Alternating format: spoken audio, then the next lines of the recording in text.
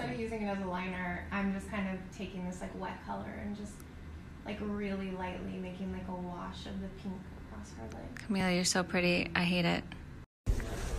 Hey Mary, what you doing? Just shooting some stuff.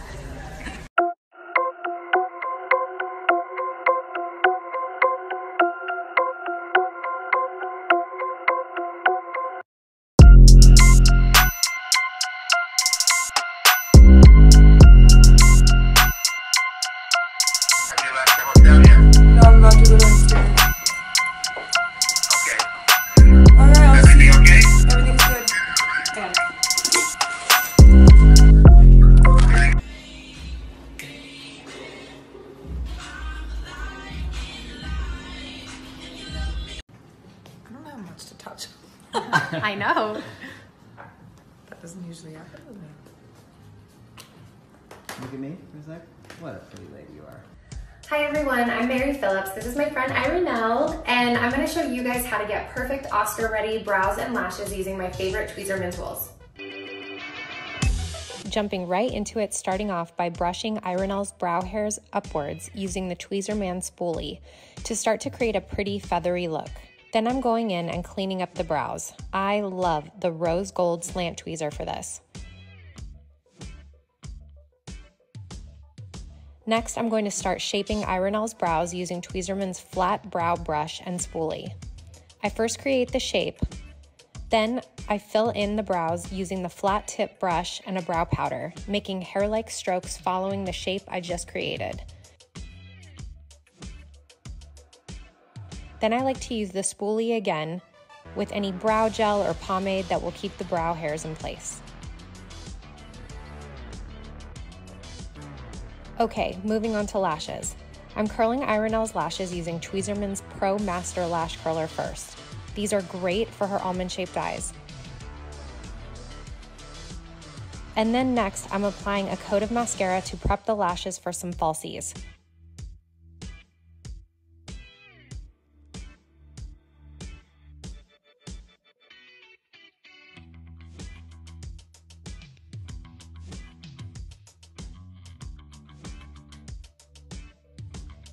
Using the Lash Assist tool, I'm adding some individual lashes to add volume and a bit more length.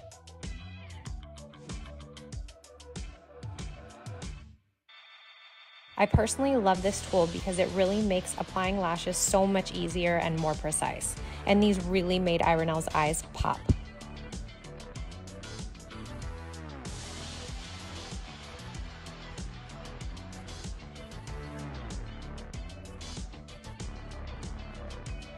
So this is the final look. She is red carpet ready using my favorite Tweezerman tools. Thanks everyone for watching.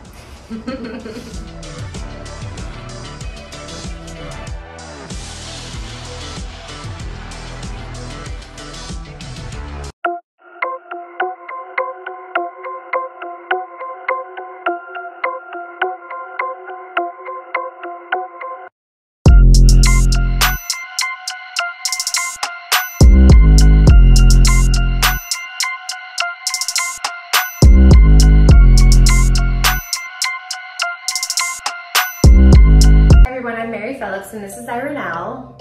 I'm going to show you my favorite Tweezerman tools to get Grammy ready, to make beautiful lashes, beautiful brows. Here we go. The Grammys is the perfect opportunity to go bold and really experiment with vibrant colors. I used the lightest shade eyeshadow on the brow bone to highlight and accent the brow. To perfect the brows, I'm using the Tweezerman brow shaping scissors and brush. Gently comb in an upward direction and trim any longer hairs that have grown outside the brow's natural shape to avoid over trimming. These scissors allow me to be very precise, which is important because I want her brows to look as full and natural as possible. I'm going to remove any stray hairs using the rose gold slant tweezers by tweezing the hair out in the same direction of the hair growth to ensure the hair is removed from the root. This tweezer gets every hair every time. If you're unsure if a hair should be removed, my advice is to leave it. Less is more. Your brows should be an accent, never a distraction. Next, I'm going to fill in Ironel's brows using the angled brow brush along with a brow powder. I will outline and create her perfect brow shape by starting at the top bridge of the nose and working my way outward. I chose a medium brown shade, which best matches her natural root color. Then using hair-like strokes, I will fill inside the brow, really focusing on any sparse areas which tend to be at the very end and beginning of the brow. Once her brows are filled into perfection, I use a brow gel or pomade with the spoolie end of the brush, always starting from the interior of the brow to the outermost corner for a more controlled and lasting polished look. Look at those beautiful brows.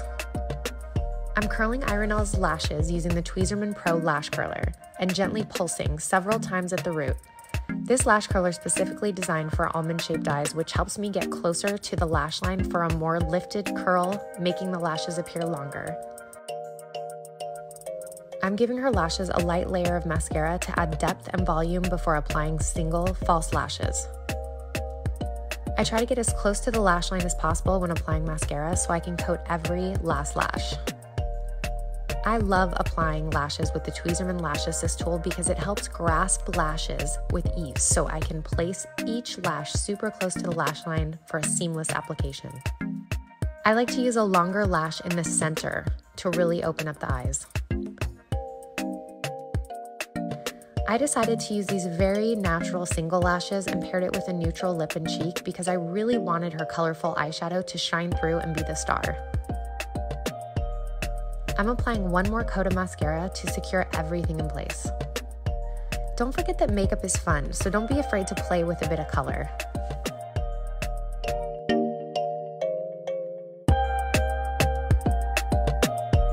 And that's it. Hope you all enjoyed this Grammy-inspired look on Ironel. Thanks for watching. Let me know what tips and tricks you'll be trying in your routine. Look like Kendall. Oh my Guys, did you hear this? She said I look like because that was my reference tonight. I was trying to do my hair like Kendall.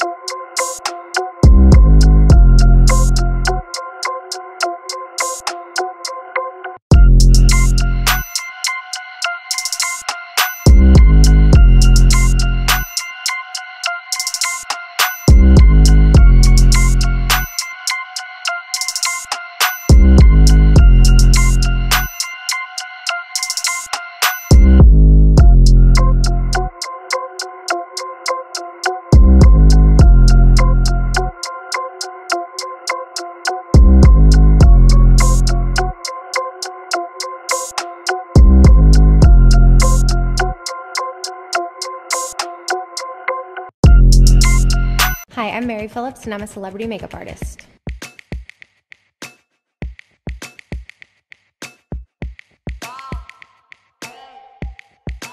For the fresh morning look, what I like to do is apply the cushion everywhere using the foundation brush, and then I like to take the La Mer mist and lightly spritz it over the face just to get that real fresh, glowy look.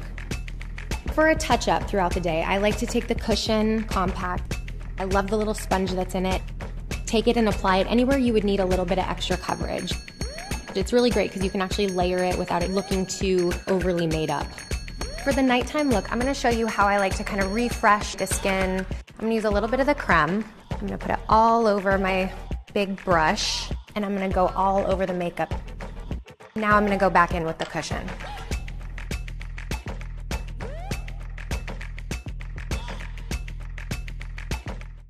Take the brow and lash brush with some brow gel on it and just comb through it. This brush is great because it just goes right through the brows, separates them in the perfect way, and gets them to stand up. The point tweezer is amazing for grabbing like these little tiny fine baby hairs.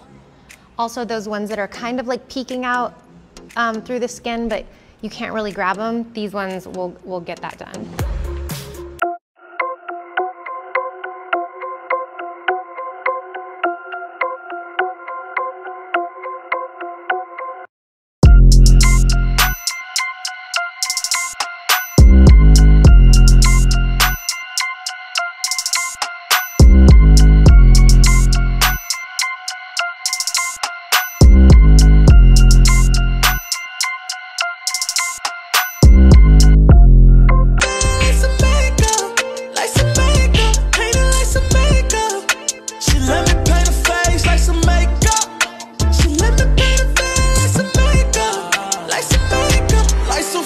You know what to do.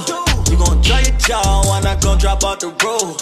Listen in and out when she hopping at the pole.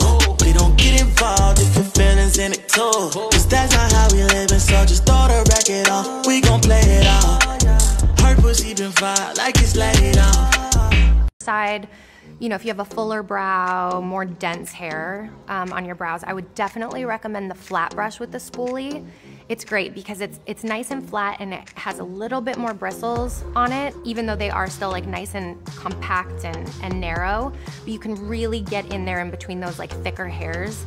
Outline your brows with the powder and then take the spoolie and blend it. You can also get your powder on it to create like the hair strokes with the flat brush as well. So it's really great. And I love it that there's the spoolie on the other side because you don't have to go search for your other brush. You just flip it around, brush it up, done.